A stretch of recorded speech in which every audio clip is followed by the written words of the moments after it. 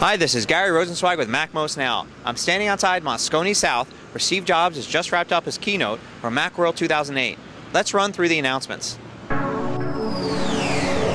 So the first announcement Steve made was a new Airport Extreme with a hard drive in it. It's called Time Capsule, and the idea is to be able to use Time Machine on your MacBook or MacBook Pro remotely. So you would just basically be hooked up to your wireless network at home, and it would automatically back up to the hard drive in it.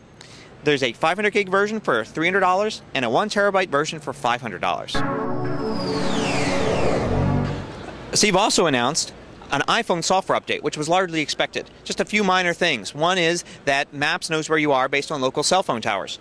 Also, you can make bookmarks of your favorite websites and put them on the customized home screen for the iPhone now.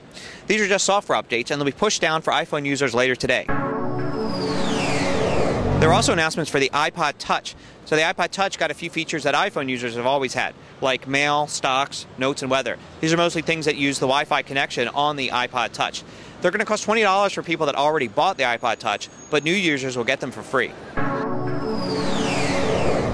Another big announcement was iTunes movie rentals. You'll now be able to rent movies on iTunes from all the major studios. Looks like there's going to be thousands of titles available, and they'll be available 30 days after the DVD release. It's going to be $4 for new movies and $3 for some older titles. And you'll be able to stream these, so you'll be able to start watching before it completes download.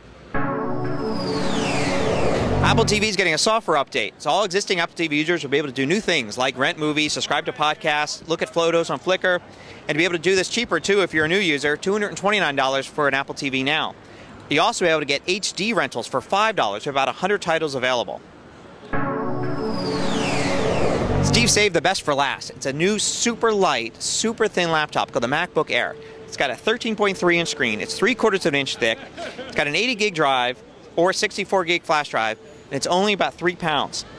It's got a super small 1.6 or 1.8 gigahertz Intel Core 2 Duo processor. And it's got a multi-touch trackpad, but no optical drive. That's going to be $99 extra.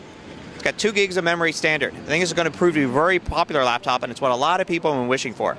This is Gary Rosenzweig reporting from the Moscone Center in San Francisco at MacWorld 2008.